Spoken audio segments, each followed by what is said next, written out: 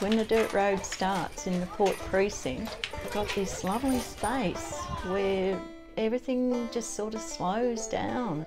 If you'd have said to me a couple of years ago, this is what you're going to be doing, I would have said you're absolutely mad. I felt I was quite shy and found it difficult speaking to people.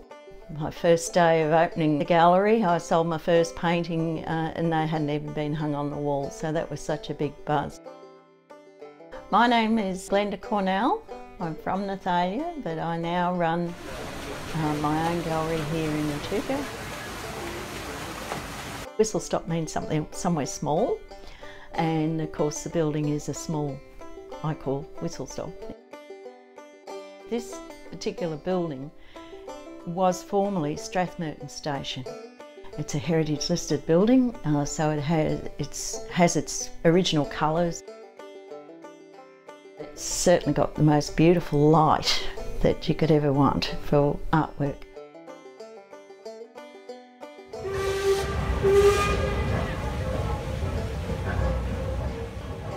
I love that sound. It's the most comforting sound. I don't know what it is, but it's very comforting to me, and I love it. It's the meeting of the whistles.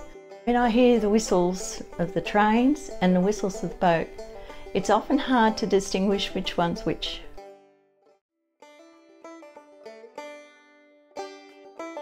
I don't work, I actually play all day and talk to people, which is just wonderful. It's a lovely, lovely experience. So it's basically just canvas net frayed. I've had some great commissions. The Shire commissioned me 10 years ago to show whatever happens around the river. They're made from clay, individual pieces. There's no moulding. I glaze and fire them myself. A little bit of magic happens in an artwork and then somebody recognises it.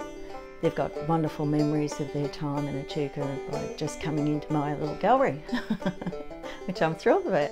People that walk into the Discovery Centre can see a very large painting, what they'll be seeing when they're on the boat. It's a lovely thought knowing that your pieces are going to outlive you.